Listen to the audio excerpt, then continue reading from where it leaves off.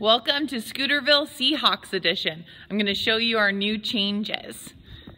So when you first come in, you're going to come to CenturyLink Field where we're showing some game highlights. The mechanic shop is in this corner now. And then the workout station, kind of similar, but it's called Baldwin's Balancing.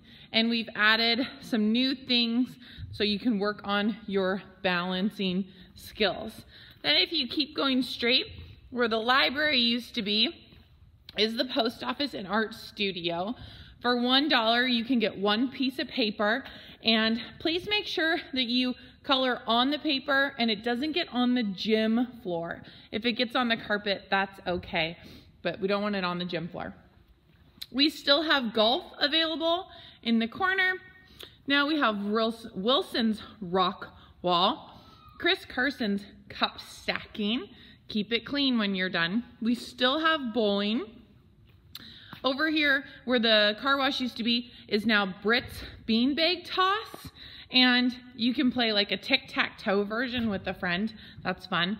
We've also have some different stuff for the twins, tricks, juggling, and paddle skills.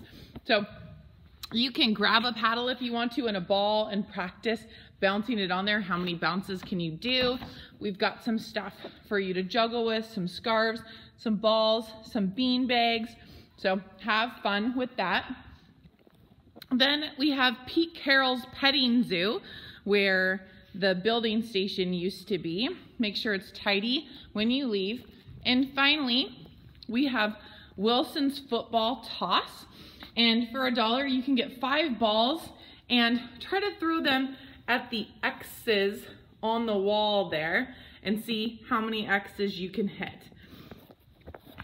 Have fun, be safe, clean up when you're done.